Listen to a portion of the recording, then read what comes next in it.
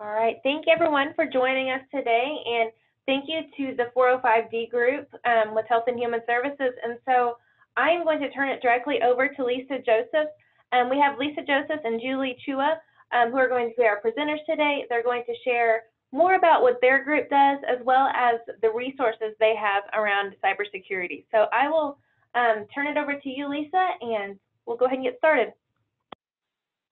Thank you so much, Laura. So hi, everyone. My name is Lisa Joseph, and I am the HHS 405D Program Engagement Lead. So we just want to thank you all for joining the U.S. Department of Health and Human Services 405D Program Cybersecurity webinar, because today we're going to be introducing you to our program and some free HHS cybersecurity resources that you can use to help protect your organizations from a number of cyber threats.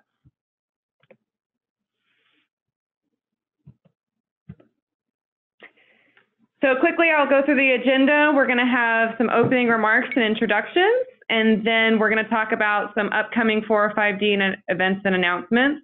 Then I'm going to hand it over to Julie Chua, who will go over 405D and our cybersecurity resources, and then we will have some time for questions and closing. So I know that in a few minutes you're going to learn more about the 405D program, but first, some of our upcoming events. In March, the 405D team will be attending the HIMSS Global Health Conference in Orlando from March 9th through 13th. So if you've heard of this conference or you're going, be sure to keep a lookout for our booth. We're going to be in the Federal Pavilion and the Cybersecurity Command Center. And then also the 405D Post, which is a bi-monthly newsletter that also highlights emerging topics in cybersecurity, will be released on March 12th. So if you'd like to receive that and get on our mailing list, email us at CISA405D@hhs.gov, and the email is in the top right corner. And we have Patient Safety Awareness Week, which is March 9th through 13th. So we're going to be using this opportunity to spread awareness that cyber safety is patient safety. So with this, we're going to be doing an awareness campaign that whole week, and we're going to be sending out free cybersecurity awareness materials, and that includes things like crafted emails, posters that you can use in your organization. And they're also really great because they're not they don't have to be used during that week. They can be used all year round, but spreading the word that cyber safety is patient safety. And lastly, on April 15th, we have a 405D Spotlight webinar. So these webinars of ours occur bi-monthly, and they highlight new and emerging topics in cybersecurity. And this month, April, we'll actually be discussing protecting connected medical devices. An invite and details for that webinar will be sent out next month. So again, if you're interested in receiving these invites and any of this information, feel free to email us at CISA405D@hhs.gov, and we will put you on our list. So today you all will be hearing from Julie Chua, who is the Director of Governance, Risk Management, and Compliance Division within the U.S. Department of Health and Human Services, Office of Information Security. But Julie is also our 405D Federal Co-Lead, and so we're very excited to have her here to speak with us today about the cybersecurity resources. And with that, I will go ahead and hand it over to Julie. Great. Thank you so much, Lisa. And thank you for joining us today for an overview of the 405D program, as well as introducing you to some of the resources that we are currently producing and are available for your use within your organization. One thing that I'd like to highlight is I'd like this to be an interactive session. If there are questions that come in, please let me know, and I'll try to address them as we go through the presentation. So for today's discussion, there are a few things that I'd like to accomplish. One is to make the audience aware that cybersecurity is a current threat to the healthcare and public health industry. Why are we putting emphasis on this? What is the relevance, no matter what role you are in within a healthcare organization? And also the many resources that we have to help you educate your workforce, and also implement some of the cybersecurity practices within the resources that I will be mentioning. So this slide right here is giving you an idea of the current state of cybersecurity within the healthcare and public health sector. A lot of the things that we hear in the news are really providing a visual of cyber safety is patient safety. Because when we hear about ransomware attacks or any other cyber incidents, the next thing you hear about is that a hospital has been shut down, or a hospital was forced to close, or they are forced to divert their care to another hospital, which might not be in the vicinity of where they are located, so a much further or farther location. So these are things that HHS is aware of, and we acknowledge that it is a reality that cybersecurity incidents could lead to patient safety issues. A few other things on this slide that are worth mentioning is that it is increasing. The records that are exposed, the breaches to healthcare organizations, they are ever increasing, and that is why we are emphasizing cyber preparedness and not just reacting to when a cyber attack has already occurred. So next slide, please. So the next two slides you'll see is really honing in on why cyber safety is patient safety. As I mentioned, a single cyber attack has the potential to close and shut down care facilities. And when you think of a rural environment where there is only one hospital or care facility available within 50 miles or even less than 50 miles, this is definitely something to be aware of and something to be prepared for. Next slide. And cyber hygiene. So we have heard of hand hygiene within our healthcare organizations. And we know that washing our hands and sanitizing our hands does help and prevent the spread of germs and the spread of viruses, etc. It's similar to cybersecurity, where when you hear the term cyber hygiene, it basically means that there are certain cybersecurity practices that are so basic that it does not need to be a technical implementation to be able to protect your organization. And we will go through that in a little bit within the practices that I'll be highlighting today. Next slide. So what is 405D? It is a section within the Cybersecurity Act of 2015.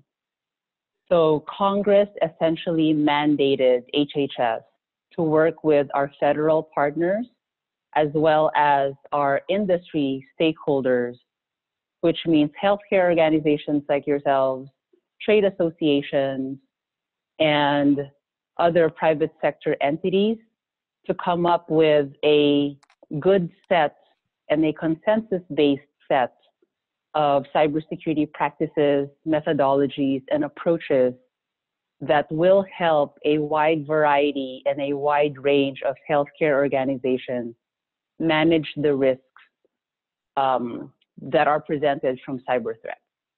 That is essentially what 405D is, and that's why we are called 405D, because of that section within a legislation. Within this slide, you will see the depth and breadth of this effort. And the one key thing to remember is this is a private and public partnership. So this is not just an HHS group who put together this publication and put it out for industry and said, this is what HHS says about these threats and the mitigating practices to these threats. On the other hand, it was a collaborative effort with a task group that was made up of healthcare practitioners, your doctors, nurses, home health practitioners, hospital administrators, in addition to your CIOs and your chief information security officers, network administrators, and IT professionals. So with that vast and diverse group of individuals, we were able to come up with what is now called the Health Industry Cybersecurity Practices, Managing Threats and Protecting Patients. That is a publication that is made up of 4 volumes, and I will get into those volumes in a little bit. But another thing to be aware of is this task group is currently still doing work. So as Lisa mentioned in the beginning, if you are interested in receiving information about the task group itself and contributing to the efforts, we will be able to sign you up for that. If you're interested in the resources that this task group is producing, we can also put you in contact and give you the information to receive those. So I'm going to pause there to see if there has been any questions that have come in.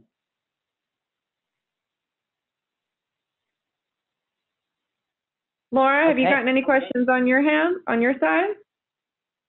No, we have not had any questions come in through the chat, but if anyone would like to voice a question, you can unmute your line over on the right-hand side.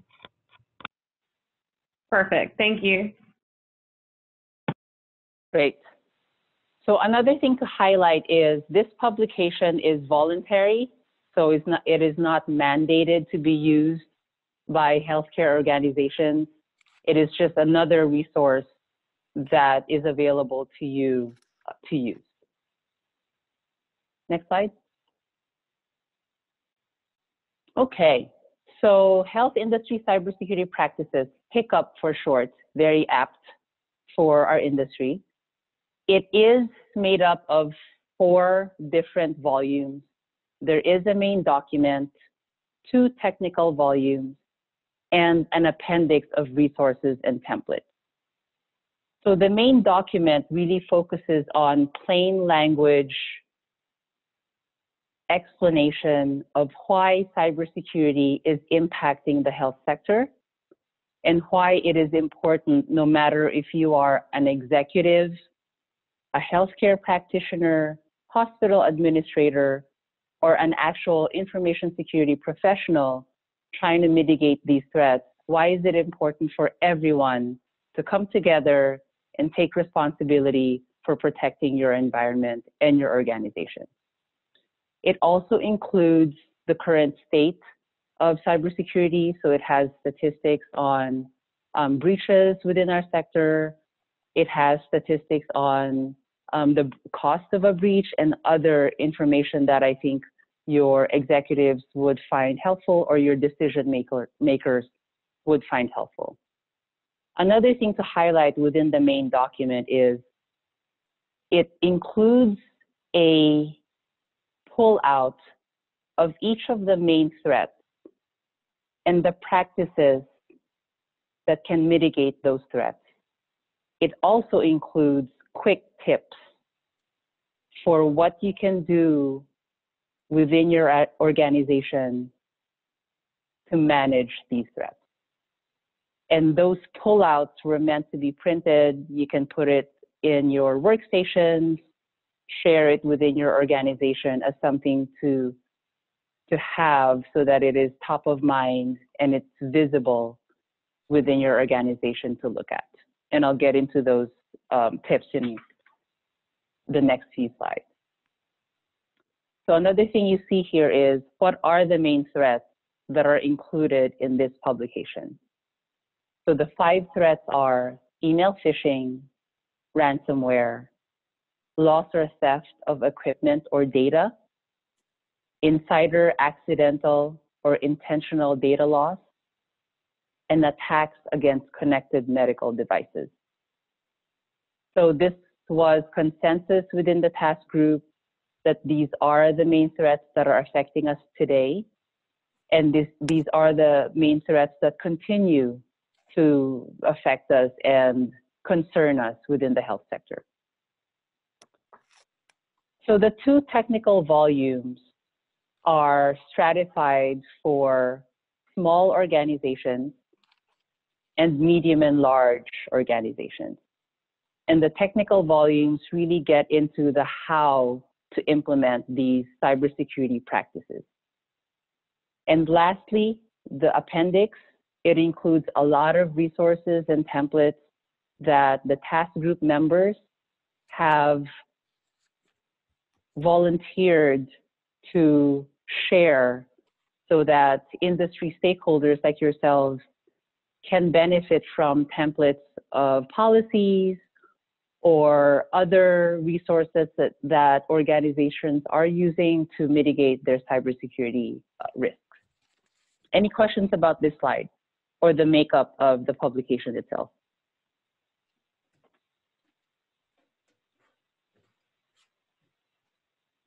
I don't see any, Julie. Okay. Next slide. So this slide goes into the 10 practices that specifically were put forth that would mitigate the 5 threats I just mentioned in the other slide. And it includes the whole vast variety of very basic cyber hygiene practices. And it gets into email protection systems, your access management, vulnerability management, incident response. There is a practice on medical device security, and there is also a practice on cybersecurity policies and making sure that you do have them within your organization. A few things to remember with these 10 practices are they are not ordered in any way. So when you are within an organization and you're looking at these 10 practices, you should be looking at them within what makes sense to your risk posture today, or what makes sense with what you can implement within your environment. Another thing that the task group wanted to make sure was clear is this is not the end all be all. This does not mean if you implement these 10 practices that you are secure and you've managed your risk 100%. It also includes sub-practices within the 10 practices that go within and go into detail regarding how you are able to implement, for example, email protection systems through training and awareness or through technical implementation. So each of them have sub-practices that you can choose from, and it is essentially a risk-based decision regarding what you can implement within your organization. Next slide. So as I mentioned, if it helps, you can think of Hiccup as a cookbook.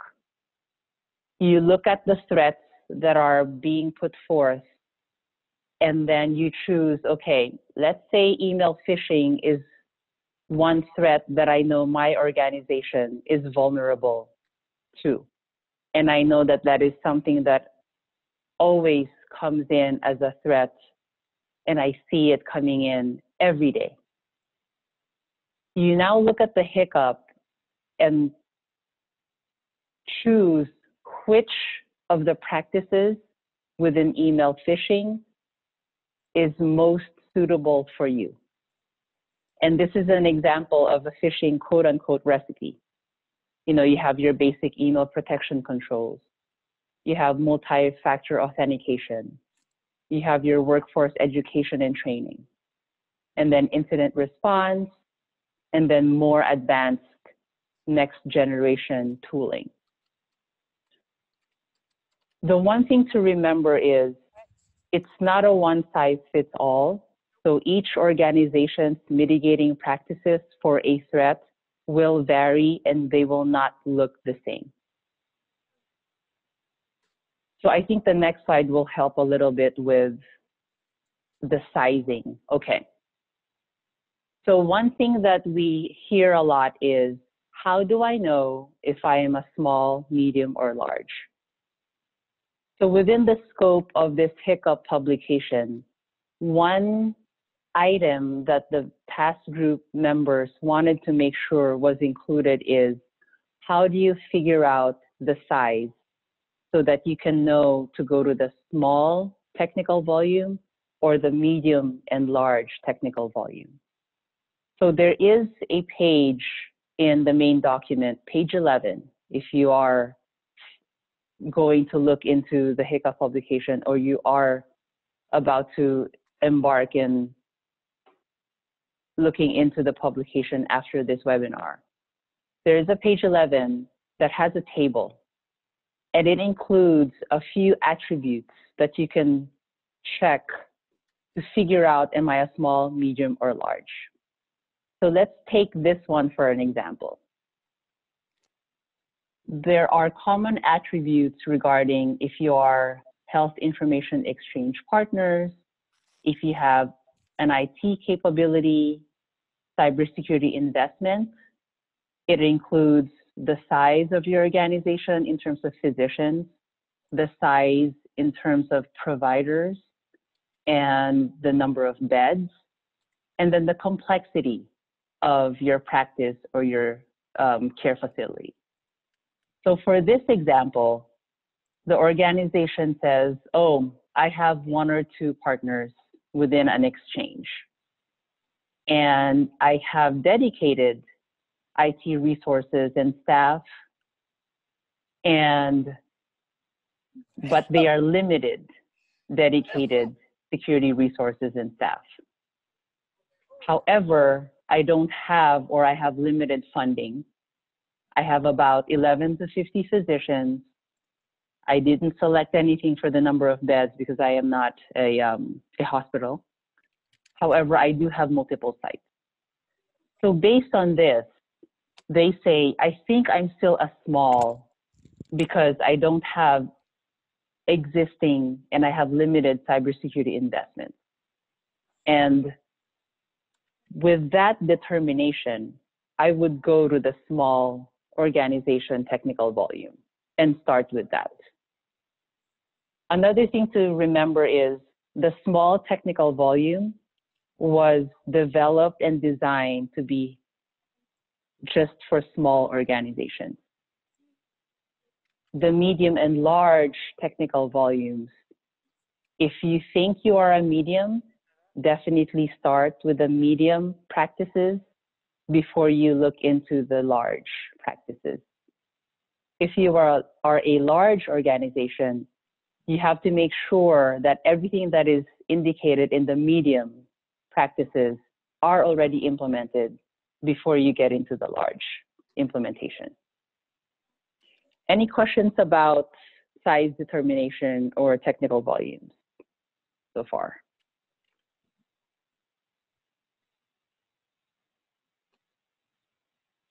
Okay. Next slide.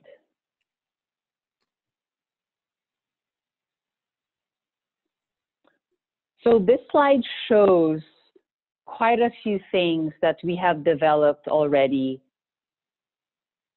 that leverage the content of the 405D publication. We have awareness materials. For example, we have posters with the 5 threats and the mitigating practices for each threat. We also have outreach materials such as newsletters where there is a section that highlights a specific practice within the publication and gives you an idea of how to navigate that practice and where to find it in the publication itself. And the last one is the recently launched social media. So this is another way, I should say, for stakeholders to get in touch with us or be aware of what's new and other news resources that we are putting out on a regular basis. If you're interested in receiving these materials or getting signed up for our social media, we have our email address at the end of the presentation. And you can always reach out to us through that. Next slide. Okay, so getting into the 5 threats now and what you can do about the 5 threats within the publication. And for these 5 slides or so, I'll try to give an idea of what you can find and where in the publication, and just key takeaways if you just want to take this presentation and share it with your workforce or your colleagues within your organization. So email phishing. I think this is one that we always emphasize because it is the most effective threat vector that exists today. Why is it effective? There's a few reasons. One is because it uses the human nature or the vulnerable human nature that if you see something that is very urgent in your email, you are more likely to click it. If you see something that is speaking to your more philanthropist instinct, that you are willing to help with something, you will click on something or take action immediately. The more prevalent and relevant today is the coronavirus concern that is permeating the public right now. So we are seeing that there are bad actors that are using the coronavirus as a phishing campaign. And essentially you see an email that says, know more about the infections or the new infections in your area, click here. Or click this attachment for updated information from the CDC in terms of protecting yourself from the virus, etc. So that is why email phishing is very, very effective. And another thing is it is close to no cost to a bad actor to implement a phishing or an email phishing campaign. So what will you see in the Hiccup publication? One, as I mentioned earlier, in the main document, there is a quick tip, a pullout within that main document of phishing quick tips. So you will see there what to ask, when to ask, and who to ask. And for those who are more familiar or are more cyber savvy, it is intuitive. Do you know the sender? Are you checking for grammatical errors? If the URL is spelled correctly? And is there anything else that is suspicious? And first and foremost, that you should not click on any attachment or link. So those are things that you can see or you will see within the Hiccup publication.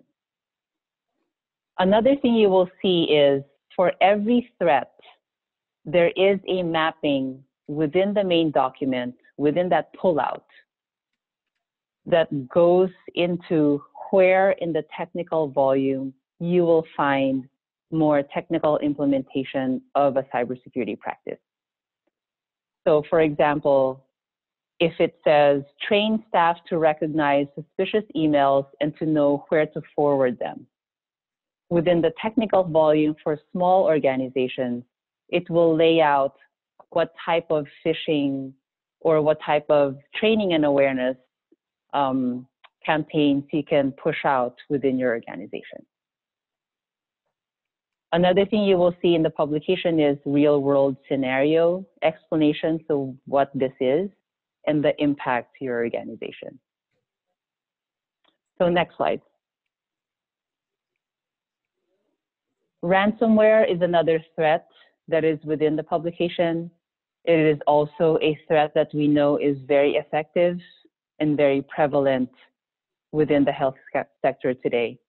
Most of the media and news articles you see about cyber attacks really focuses on ransomware. And again, the reason why this is effective is because usually it uses email phishing as the avenue or the channel to infect organizations with ransomware. So one thing to remember about ransomware is it is a variation of malware. It is called ransomware because the hackers and attackers are gaining control of your data and system, and they are holding it hostage until a ransom is paid. That is why it is called ransomware. So again, the biggest mitigating practice is have your workforce trained with email phishing. Make sure they are aware not to click on links and to be suspicious of very urgent emails asking for credentials, asking them to click on a link or click on an attachment. A few others for ransomware is having a set, defined, and documented incident response plan. What we have heard and seen where ransomware victims were successful with mitigating or minimizing the impact of ransomware within their organizations is when they had a good, solid incident response plan. And that means roles and responsibilities. You know how to operate if you don't have your IT and your EHRs in place because it is being held for ransom. And you know how to operate with pen and paper. And you also know if you have backups and you have exercised and know that those backups work when your main systems are pretty much shut down. Any questions regarding ransomware and email phishing so far?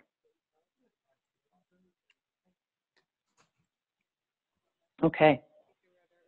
So the next two threats, which is loss or theft of equipment and data, and insider, accidental, or intentional data loss, they are quite interconnected, very related to each other.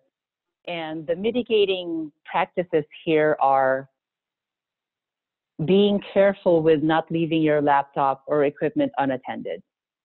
Having encryption in place if you have equipment that stores, processes, or uses sensitive data. And do you know who to report if you have lost your work phone, work laptop, and know that you should notify your supervisor and your IT security professionals if you have equipment that is stolen or lost. The same with insider, accidental, or intentional data loss. The one thing that I would emphasize with this other threat is if you have policies in place when you have employees that are no longer employed by your organization, or you've terminated employment for certain individuals? Do you have policies for deactivating their accounts? Do you have policies for making sure all their organizationally provided equipment has been revoked and has been collected from them? Those are ways to mitigate these intentional or accidental insider data loss. And again, encryption is a good way to mitigate against unintentional data loss or disclosure of information. The last threat is attacks against connected medical devices. The most important thing that you will see here within the publication is to make sure that you or your IT professionals or your information security professionals are communicating and tied in with the manufacturers of these medical devices. Patching of these medical devices per FDA is very, very nuanced and very specific. So make sure when there are patches that it is verified, tested, and installed based on your communications with the manufacturer and any specific FDA guidance specific to those patches and those vulnerabilities. And again, as a whole, for the 5 threats, I wanted to reiterate that each threat has a specific pullout within the main document. Each threat has quick tips within that document and a mapping of the practices from the main document to the technical volumes where it goes into the implementation of these cybersecurity practices. So I'll stop there if there are any questions. Laura, do you see any in the chat? No, I do not see any in the chat. If anyone has a question, though, please feel free to unmute your line and ask.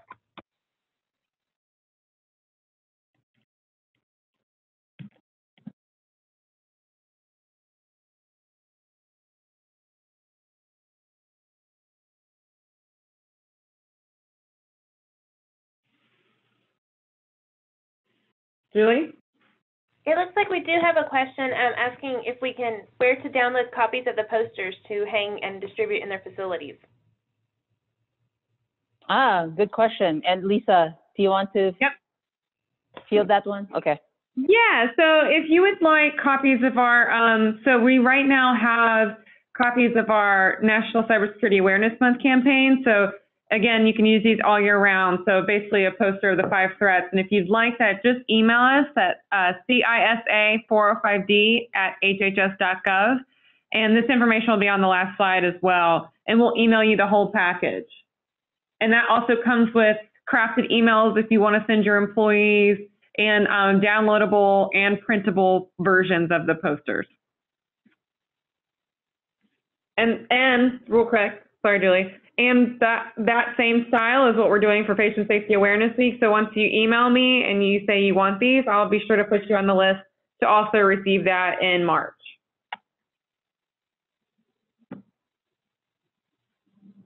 Any other questions?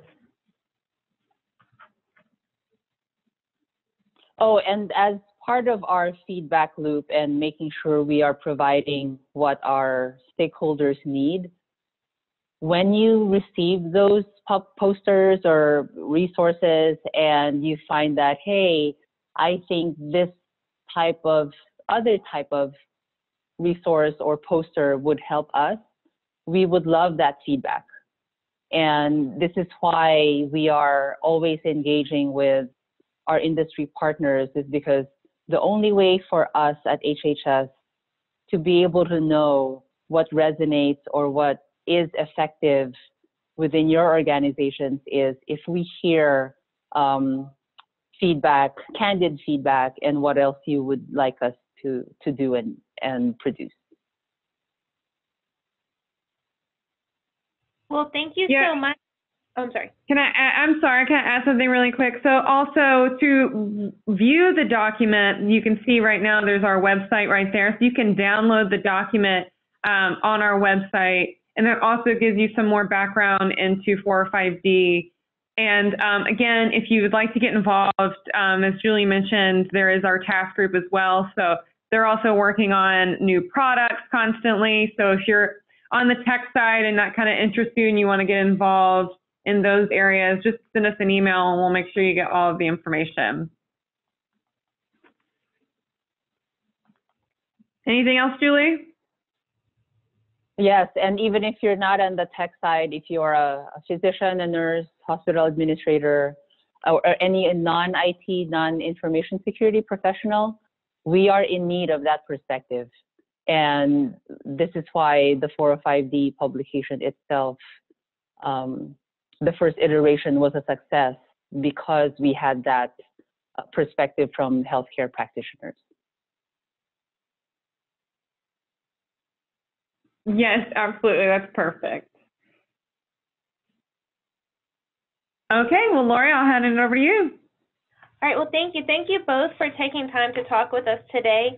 And for everyone who's logged in, as you move forward and share these resources with your team, have these discussions with your team, if there's a topic that you'd like more information about or have any questions at all, please let me know, and I'll be happy to reach out to these great ladies who spoke with us today.